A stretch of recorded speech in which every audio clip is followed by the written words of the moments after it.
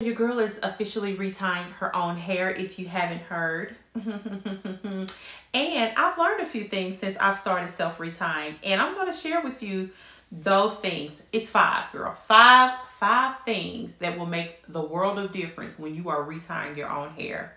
Soften up the mess, drop it in the water, let the daughter find an image with the rest. I want to save you some heartache, some trouble, some damage, all of the things. The first thing that I've learned since I began to retie my own hair is to make sure I start with clean hair. Now, a couple of times that I decided to do it, I waited until after to wash my hair, and after the fact, I began to see more slippage. And what I like is when you do that retie, you have that clean, crisp parts. It just looks so tidy and so neat. Well, when you do a retie and then you immediately turn back around and wash your hair, it's like frizz galore. I begin to see slippage across the perimeter.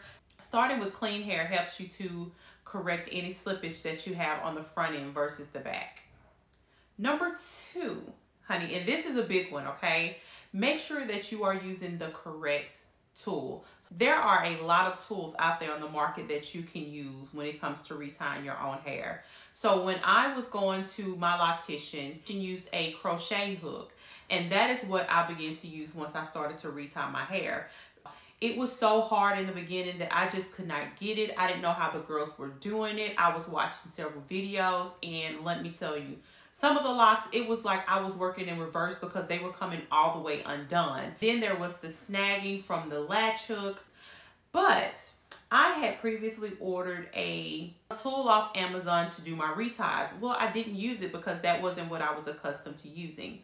I watched a couple of videos, and once I began to use it, listen, it was a game changer, okay? It speeded up the process. I got less snagging, and it was amazing. So what I've learned is the tool that you use to retie your hair absolutely matters. So make sure that you are using something that you are comfortable with using. The third thing that I've learned is to quit when I get tired. Because I can't tell you how many times I have married locks together. I have made mistakes. Y'all, it's just, but only when I'm tired. So what I've learned is when you are tired, just stop.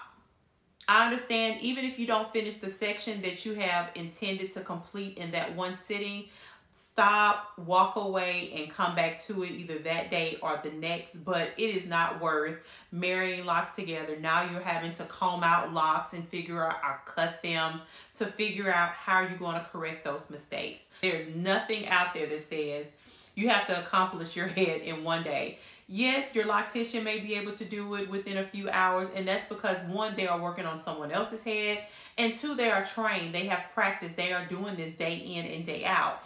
Whereas when it comes to you, 1, you are working on your own head, and it's time consuming. So make sure, again, you stop when you're tired.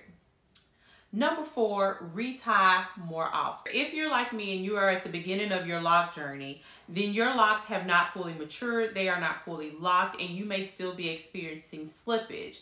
So to be able to self-retie, that allows you to retie your perimeter or those slippage areas more often. So for me, my primary concern is the front of my hair.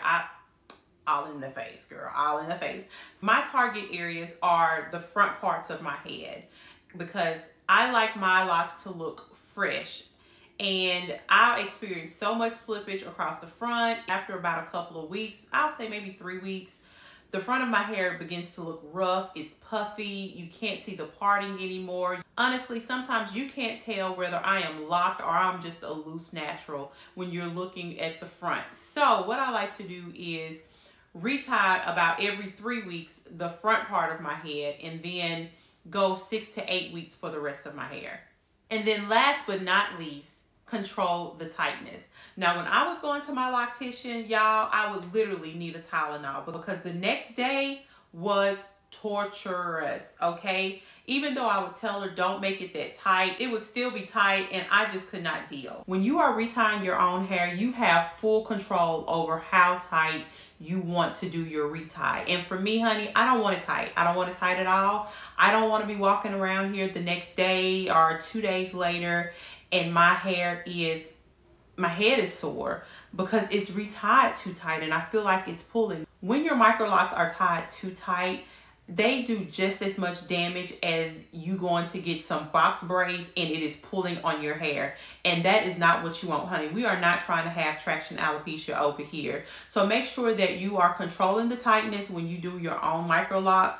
And if that means that you don't get to finish that last iteration of your retie, then so be it. But guess what? You will not experience thinning because your hair is retied too tight. So just make sure that you keep that in mind when you are doing your own reties. These are some of the things that I've learned since I've started retying my own hair, y'all. And it has made a world of difference. All right, y'all. Thank you for tuning into my channel. As always, I love you and God bless.